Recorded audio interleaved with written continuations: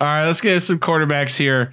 I mean, there's a ton of names, right? There's a ton of names, a ton of guys that you could plug and play.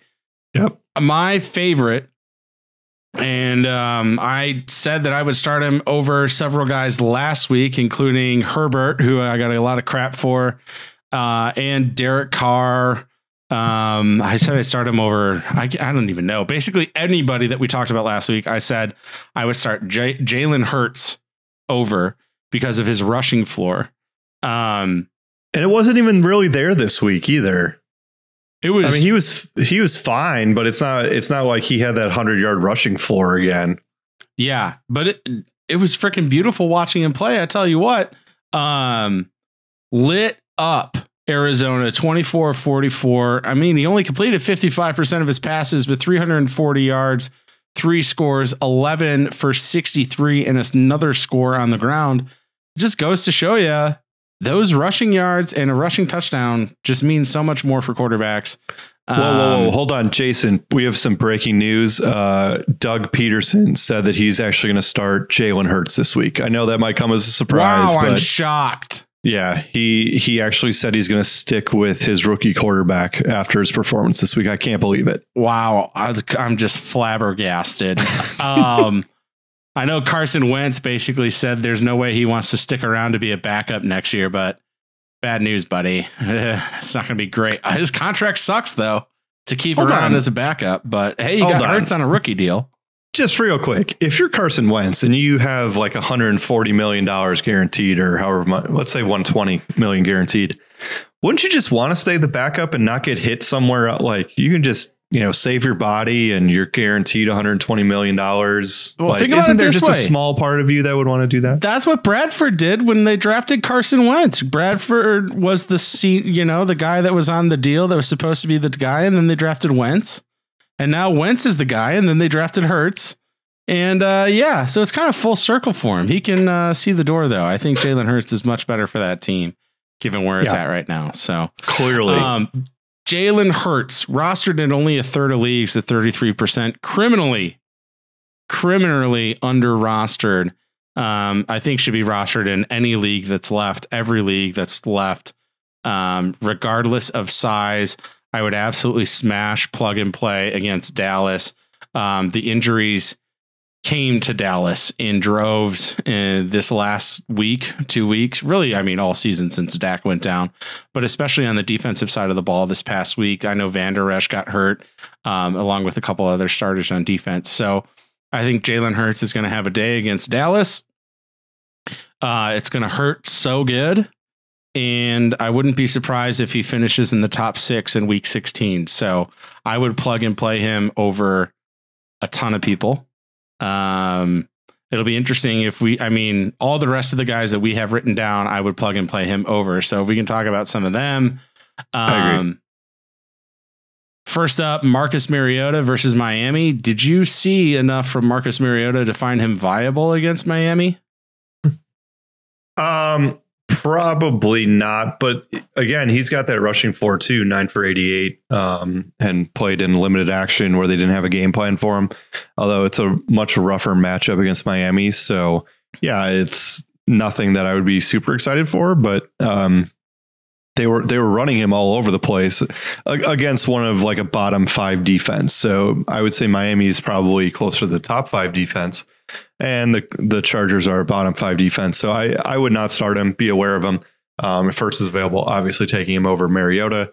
I believe you called him Marcus Blowiota or whatever you Marcus said before. Blota. Or Mary Broda if you are so inclined. If you're a fan.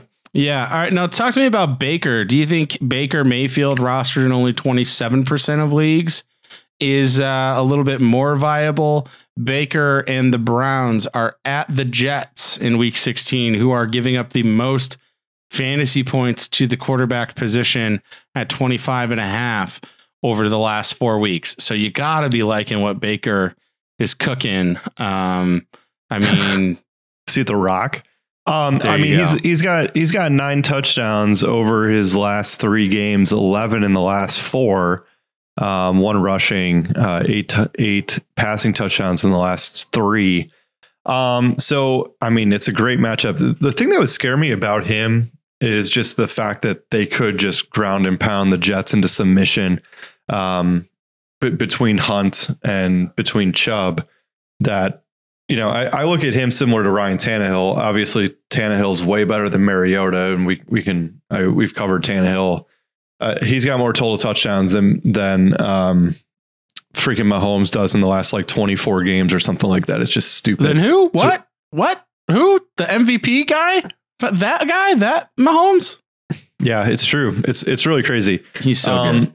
He is. So I that's the only thing that concerns me about Baker is it's a great matchup, but do they just turn the ball to Hunt and Chubb and just destroy them? That's literally my only concern. Yeah, I could see that. I could see them trying to do that. It's just gonna, I think, be a little bit more difficult. I mean, LA found that out the hard way this past week. The Jets are top 10. The Jets are top 10 against the run. So giving up the 8th fewest fantasy points to running backs. So I really wouldn't be expecting a whole lot from Hunt or Chubb in that game. Maybe Hunt a little bit more than Chubb, but honestly, what my sneaky play, there's so many, there's a couple sneaky plays here, but I think my number 2 behind Hurts is probably honestly Tua Tagovailoa going up against Vegas in Vegas, rostered in a quarter of leagues. That ground game that he has and his rushing ability again is going to give him that floor. We haven't really seen it in terms of yardage wise, but he does have 3 rushing scores in his last 2 games, only 145 passing yards against New England. But the 2 rushing touchdowns helped a lot too. Absolutely. And just to talk about Vegas real quick. I mean, they've and I'll mention this for some other quarterbacks too, but they've given up 35 in their last 2, 33 in their last 3, 35 in their last 4, 35 in their last 5, and 31 points per game over the last 6. Like, I don't know how Miami doesn't get to 30 essentially with a terrible defense in Vegas. And so just for that reason, they're going to score a ton of points. We're going to highlight some of their running backs here eventually, but it's like the fact that, you know, when they get to the goal line, if Tua is going to run the ball in and has the passing upside, I don't know if Gesicki or Parker's playing. We're recording this Monday night again. But if they play, then yeah, Tua has a really high upside just based on matchup purely. Yep. And then a couple of our more stretch guys. I don't know how you make it to the championship game having to stream this deep unless you're in like a 16-team league or something. But Phil Rivers at Pittsburgh, rostered in 18.5% of leagues. Man, that's a desperate heave-ho if you're throwing out Phil Rivers. And then Mitch Trubisky at Jacksonville, rostered in 20.5% of leagues. Do you like either of those guys? Do you think either one of them is worthy of? I mean, you'd have to be. I can't imagine how desperate you would have to be to start either Mitch or Phil, especially after what Trubisky did or really didn't do against Minnesota, because they turned to the ground game last week, only completing 15 of 21 for a whopping 200 yards and a score and a pick. Yeah. So a couple things on both guys, right? So Phillip Rivers is, he's got 2+ touchdowns in each of the last 5 games, which is good. And I'm actually a little surprised he's not rostered in more leagues. His issue is yardage, right? He's not putting up those huge passing games because they're running the ball so much. Pittsburgh has a really good rushing defense. And so how effective will Taylor be? And will Frank Reich opt to throw the ball more? And if that's the case, I actually do think Phillip Rivers could be playable, because the way to beat Pittsburgh is through the air. So, I mean, just abstractly, that makes a ton of sense, right? Where, yeah, I understand he's a very desperate play, but he's probably available if you're playing and if you're in a rough spot in a different quarterback. Like, let's say you're starting Jared Goff as an example. Like, I would obviously take Phillip Rivers over him.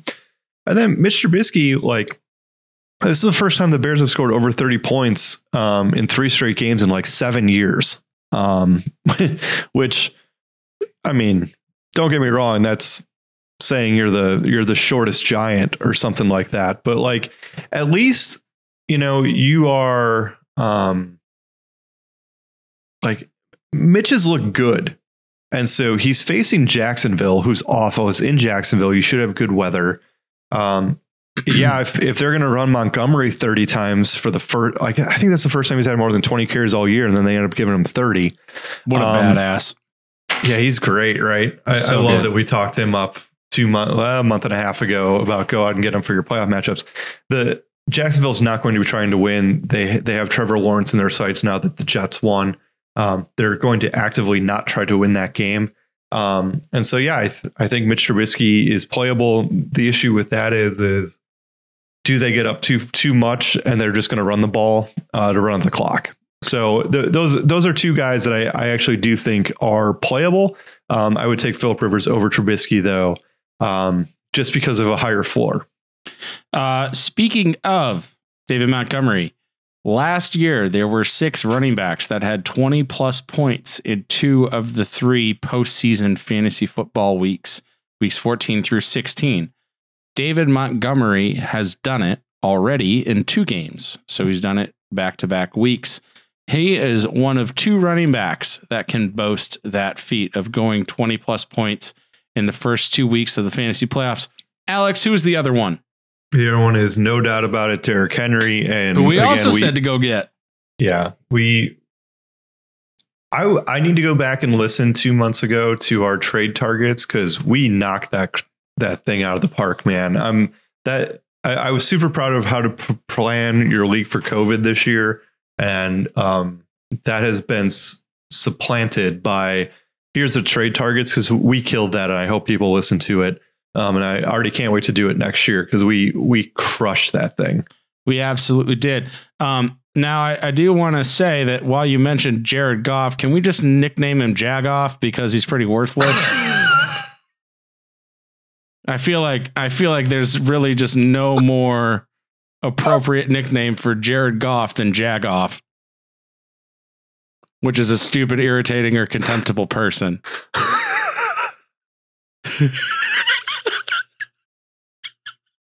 Is that a yes? That was so good. There's no objections. So Jagoff it is. Awesome. Thanks, Jared Goff. Now moving on. Shall we get to running backs? Don't start Jared Goff this week. No, he's a Jagoff. As much as, again, we mentioned this last week, but as much as Seattle looks like a good matchup, and this is going to sound crazy, but on average, they've given up the least amount of points the last 2 weeks, the last 3 weeks, the last 4 weeks, the last 5 weeks, and they've given up the second least amount of points the last 6 weeks. You do not, like, in my opinion, I don't know if you want to play any Rams players this week. Cam Akers is out. Do you really trust Woods or Cooper Kupp or Tyler Higbee or Reynolds or Everett or do you really want to play Darrell Henderson? You can't play Malcolm Brown. Just rough, man. I don't know. I don't know what you do with that offense at all. Seattle is number 9 against quarterbacks in terms of fewest fantasy points given up. They've given up the 9th fewest fantasy points to quarterbacks over the last month at only 13.3. You mentioned the receivers. The receivers hasn't been any better. We mentioned it going into this week. Seattle was number 1 against receivers. So I'm not sure exactly how after this week those stats will change. But again, Seattle has been much better the second half of the season after Adams has come back for that defense. So Jared Goff go ahead. And this will be the week that after losing to the Jets, the Rams come out and score like 48 points and they're just in a shootout, and you're just going to throw your hands up and be like, well, what do you do? And that's why he's a Jagoff.